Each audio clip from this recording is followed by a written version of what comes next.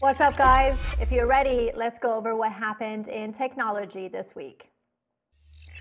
With all the recent AI product announcements from ChatGPT to Microsoft, Google, Adobe, and a bunch of others, we haven't heard so much from Apple. The company has been unusually quiet about AI in recent months, and some people are wondering if Apple is missing the AI train. This recent Bloomberg report says apparently Apple has been caught off guard and left flat-footed. Do you believe this?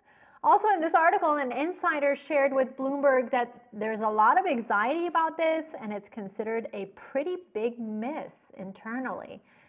But don't be fooled, guys. Apple is planning to bring generative AI to all its devices, and they're investing a whopping $1 billion a year to do it. The company says you can expect their AI integrations coming soon in Siri, Message app, Apple Music, and even in productivity apps like Pages and Keynote.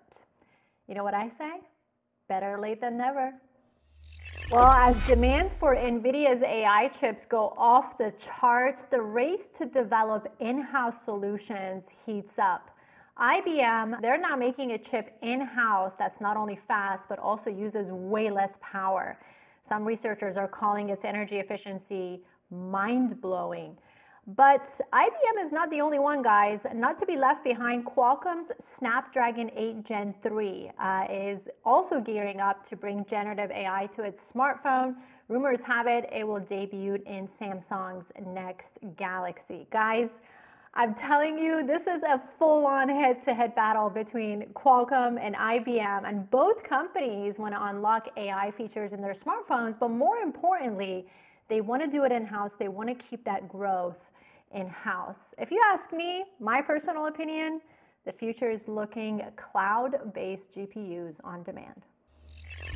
Now, speaking of NVIDIA's chips, the company's goal to sell their H800 AI chip in China just hit a wall thanks to new export rules. Now, if you recall, previously, U.S. rules had blocked the sale of NVIDIA's H100 chip to China. So NVIDIA introduced the lower spec H800 to get around that rule. Oh, but guess what? New rules are in, and now neither of those chips can be sold to China. And ultimately, they're closing that loophole. By the way, the Department of Commerce is who's in charge of making those rules, and they're saying this decision is crucial in tackling national security threats. Do you think Amazon can get even faster in delivering your orders? Well, they just came out and said, yes, we can, and yes, we are, and they're doing it with robots. Guys, robots are coming to slash fulfillment time by 25%. Woo!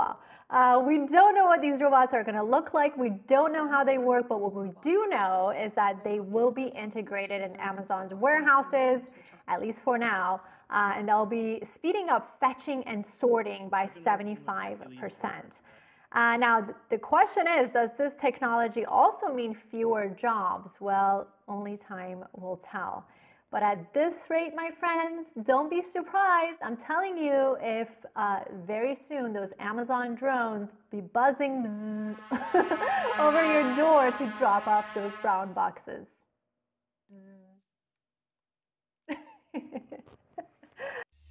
Now, you guys remember last week I covered R2-D2 ROBOCOP coming to New York City subways, right? Well, check this out.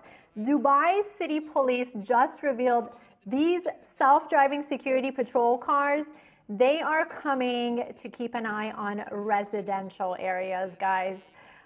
Look at this thing. This thing, it's got a drone friend on board, so it can launch it into areas the patrol can't reach. It's also got 360 cameras and facial recognition. Remember, R2-D2, the one in New York, it didn't have facial recognitions, but this one does. But similar to R2-D2, though, it sends information back to the station for 15 hours straight. I don't know, guys. I don't know. This one is a little too creepy for me. I'm out.